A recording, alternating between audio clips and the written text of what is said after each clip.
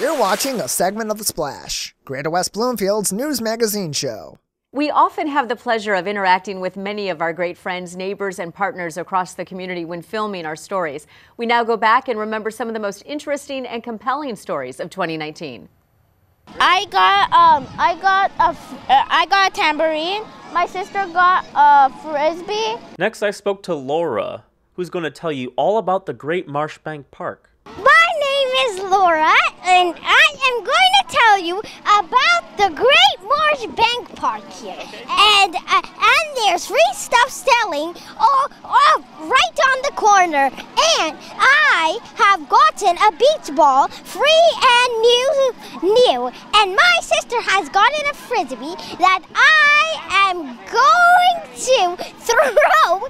And last but not least, I spoke with Ariana, who got a frisbee from over there. A frisbee. A frisbee? Where'd you get the frisbee from? Oh, from over there. Over there? For over a decade, West Bloomfield residents have tuned into township board meetings to find Howard Rosenberg at his familiar place on the dais.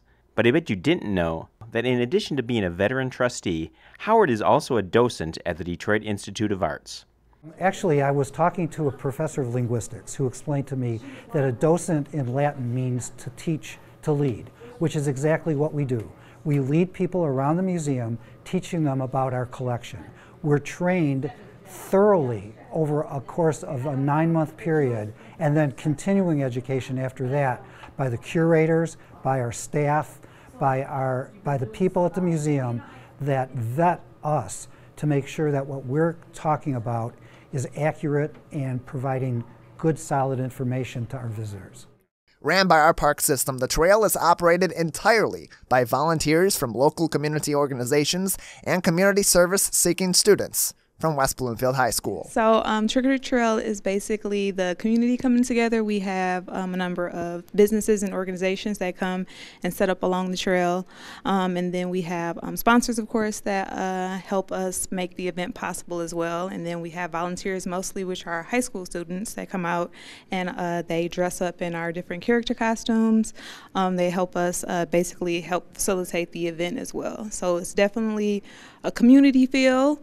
And takes basically everyone to kind of get the event going and for it to be successful. As Megan's own life changed, so did her art. And looking at the work, you can see precisely when certain life events took place, as she explains.